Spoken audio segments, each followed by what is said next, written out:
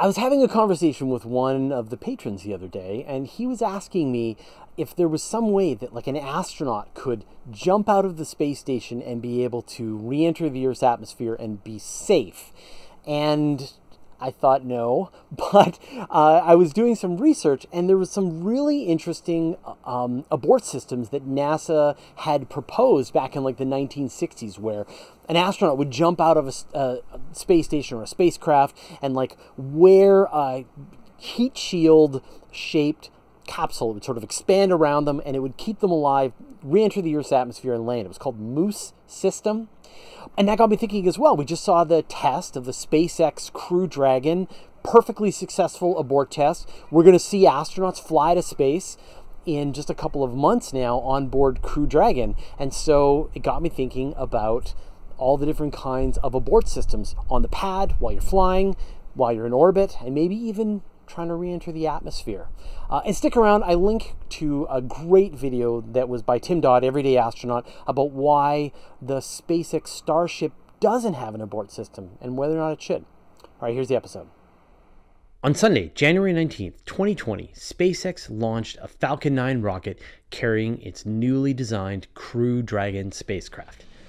84 seconds into flight, at the moment of maximum aerodynamic pressure, the capsule fired its 8 SuperDraco thrusters, detaching from the top of the rocket and flying ahead. Moments after, the Falcon 9 rocket exploded in midair, destroying a completely good rocket, but the capsule was totally safe, jettisoning its trunk and landing gently in the ocean a few minutes later. Nobody was on board the spacecraft, just a couple of test dummies. But this test proved that in the case of an emergency during the ascent stage of the mission, Crew Dragon would be able to carry its astronaut crew to safety. Modern launches can make spaceflight look easy, routine, but it's still an incredibly dangerous affair. Every part of the mission to and from orbit can go wrong, and has, occasionally with tragic results.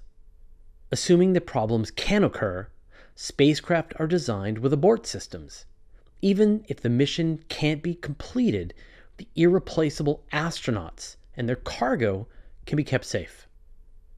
Let's talk about systems and designs built into spacecraft to help them abort at different stages of a mission, including some recent examples that show just how important they are. According to NASA, the definition of abort is the deliberate or unintentional termination of a crewed space mission followed by a safe and expedient return of the crew to Earth. Aerospace engineers consider each portion of the mission and ask themselves, how can we keep the astronauts safe if something goes wrong? The challenge of designing abort systems starts on the pad, where the astronauts are right next to an enormous amount of highly volatile rocket fuel. In 2014, a fully fueled Antares rocket detonated moments after liftoff, using up all of its fuel instantaneously in a massive fireball. Fortunately, this was a robotic cargo ship with no crew on board. But for rockets with crew on board, they need a way to escape the disaster as quickly as possible. And this calls for a pad abort system. On May 6, 2010, NASA carried out Pad Abort Test 1 for the Orion capsule at White Sands Missile Range in New Mexico. A smaller rocket was attached to the top of the Orion capsule. With its rocket nozzles located near the top and in a diagonal configuration, the motor provided 50,000 pounds of thrust, burning for 6 seconds, carrying the Orion capsule up and away from the launch pad to an altitude of almost 2 kilometers. This is a very similar system to what was used in the Mercury, Gemini, and Apollo missions decades ago. But with the Apollo system, for example, the rockets blasted right above the capsule, which was pretty unnerving. In the last few years, we saw pad abort tests for both SpaceX Crew Dragon and Boeing CST Starliner, which are designed to carry astronauts to and from the International Space Station. SpaceX tested their pad abort system in 2015, using those 8 SuperDraco thrusters to carry the capsule away from the launch pad. According to Elon Musk, the capsule reached about 160 kilometers per hour in 1.2 seconds, which would be fast enough to carry astronauts up and away in the case of a disaster. Boeing tested their system on November 4th, 2019, using launch abort engines on the capsule as well as its orbital maneuvering thrusters to jump off the launch pad. It reached an altitude of 1.3 kilometers before deploying its parachutes and landing back on Earth, cushioned by a huge airbag. One of Starliner's parachutes failed to deploy, but this was still considered a successful test. In 1983, the lives of 3 cosmonauts were saved when their Soyuz rocket exploded on the launch pad. Their pad abort system carried them up and away from the disaster. Once the rocket has cleared the launch tower and is starting to accelerate towards orbital velocity, we enter the atmospheric abort domain. There have been many examples of rockets failing as they're at various stages of flight through the atmosphere, but the most tragic case is the Space Shuttle Challenger disaster in 1986. 73 seconds into its flight into space, Challenger broke apart, killing all 7 astronauts on board. A detailed investigation found that a leak in the solid rocket booster joint allowed superheated gases to escape and burn through the side of the external fuel tank. The external fuel tank collapsed, releasing all the hydrogen and oxygen into a massive explosion, but the orbiter itself was still intact. The aerodynamic forces tore its tail, wings, and engines off, and the crew cabin and fuselage fell into the ocean. After the investigation, NASA developed a new strategy for Space Shuttle astronauts to escape during the flight stage. The astronauts started wearing the much heavier orange suits that we're familiar with, containing parachutes, lifeboats, and radios. A new escape hatch was added to the shuttle and a telescoping pole that would allow the astronauts to shimmy out away from the orbiter and then jump to safety. Needless to say, this is not the most reliable system for atmospheric abort, and this was one of the many reasons that the Space Shuttle program was canceled in 2011, with a return to the previous capsule design with Orion.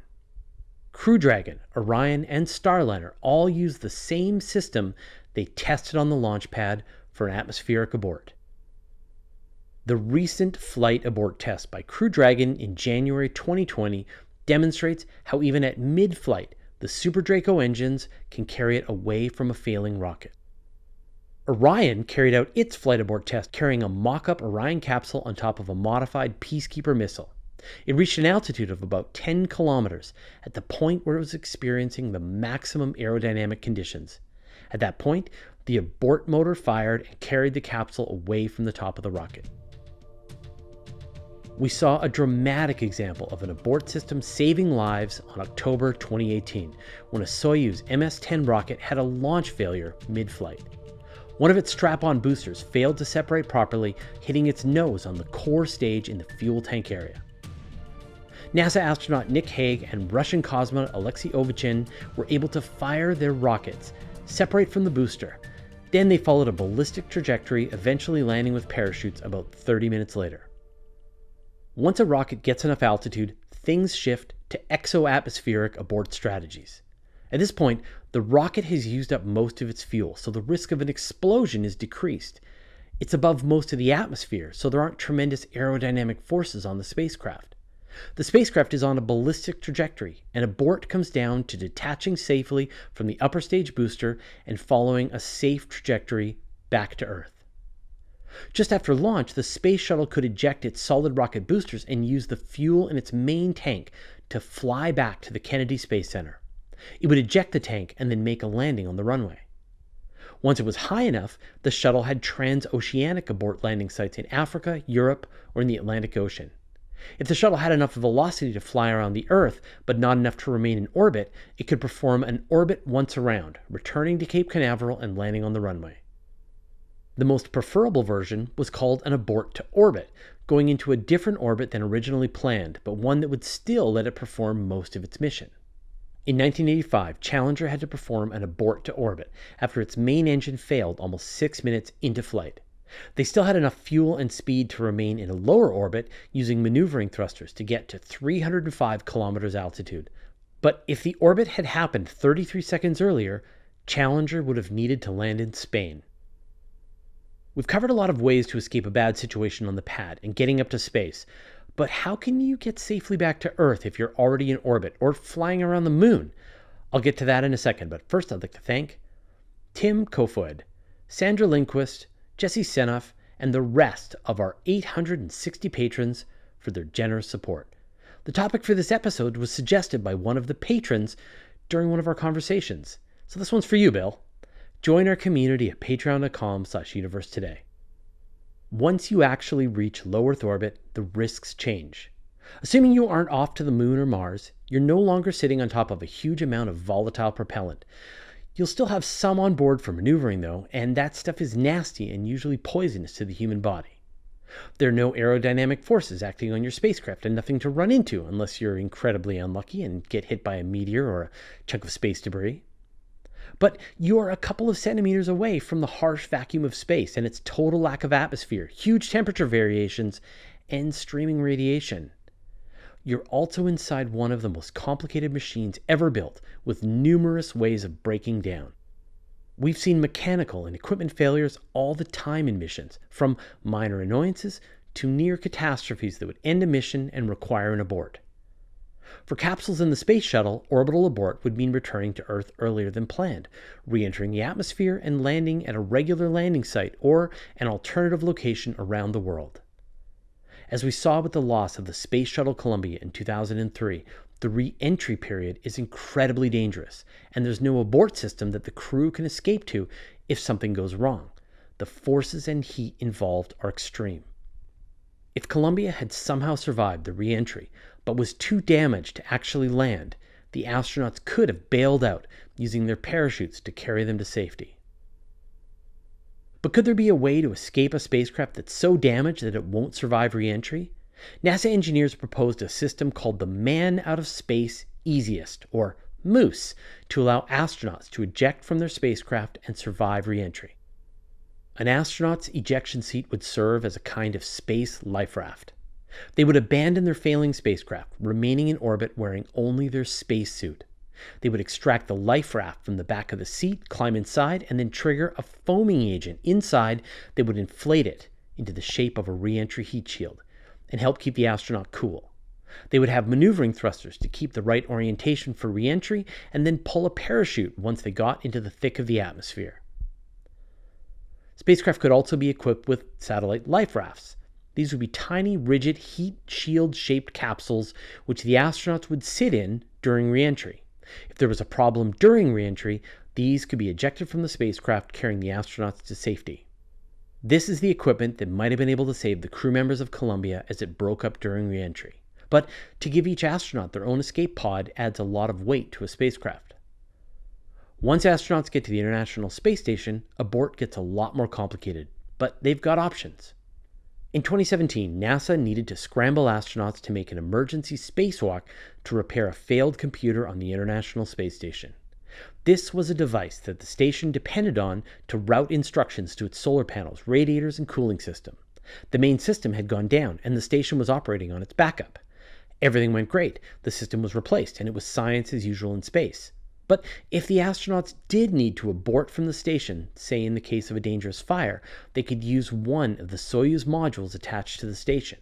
There are always enough seats on board to carry all the astronauts back to Earth.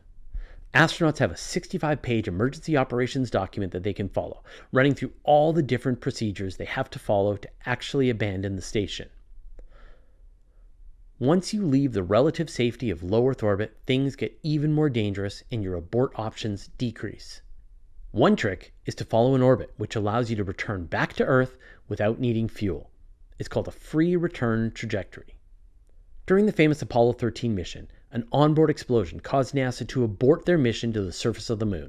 The spacecraft was able to fire its lunar module engine for 30 seconds to put it on a trajectory that would carry it around the moon and then back to Earth to make a safe re-entry and landing.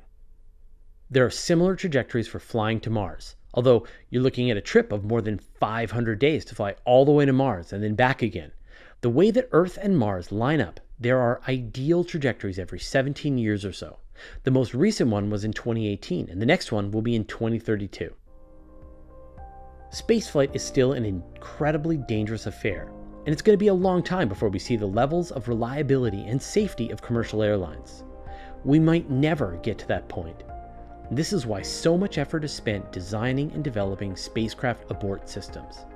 You hope they aren't necessary, but they have been used to save lives in the past, And most likely, we hope they'll save even more lives in the future as more and more people fly to space. What do you think? Let me know your thoughts in the comments. Here are the names of the patrons who support us at the $10 level and more. Want to see your name here, support the work we do? Go to patreon.com/universetoday. Once a week, I gather up all my space news into a single email newsletter and send it out. It's got pictures, brief highlights about the story, and links you can find out more. Go to universetoday.com/newsletter to sign up. And did you know that all of my videos are also available in handy audio podcast format so that you can have the latest episodes as well as special bonus material like interviews with me show up right on your audio device?